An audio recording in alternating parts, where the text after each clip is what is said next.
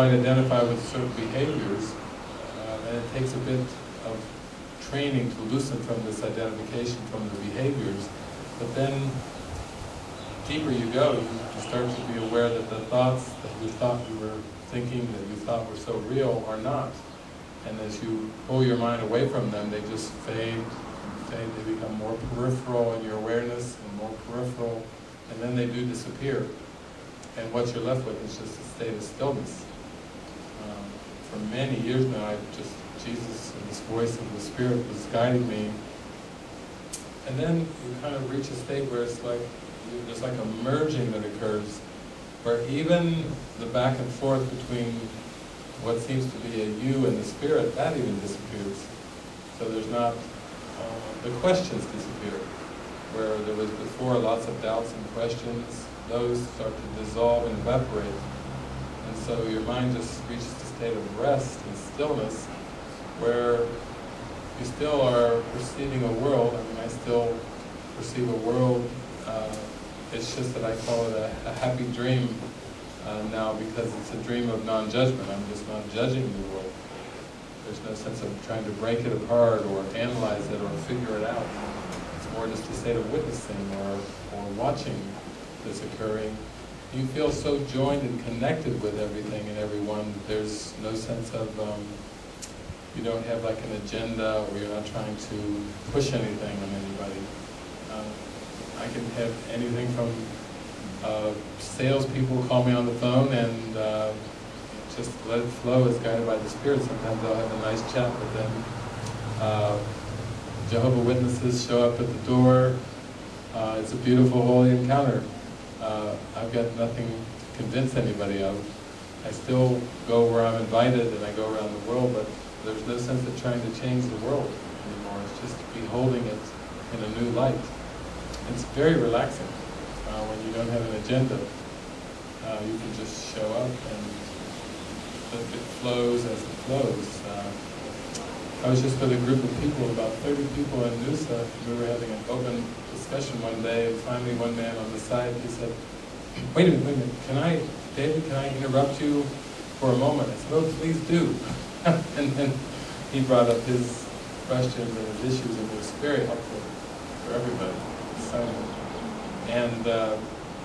So when I've had people come to me and say, oh, I could do this or that, or disrupt your getting, I said, oh, I don't even believe in that. I don't even believe in interruptions. How could you disturb the gathering? But it's more of a state of just watching. It's watching and witnessing than it is trying to control or direct anything in a particular way. So that's, to me, part of what the relaxation is. It's very relaxed.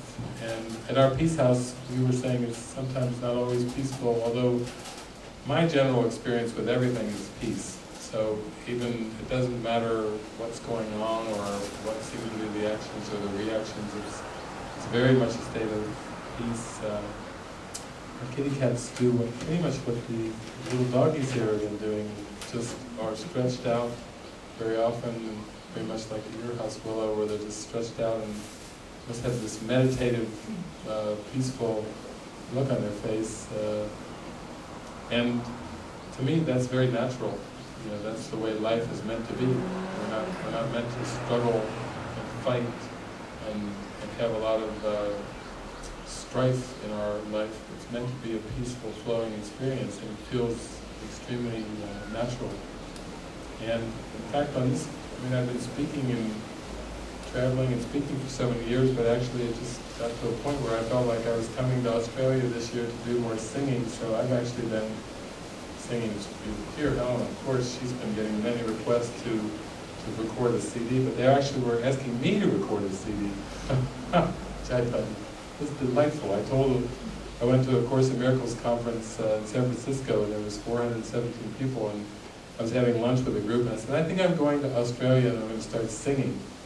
And I said, and I've got Helena with me too. She can really sing. so it's been very, very delightful.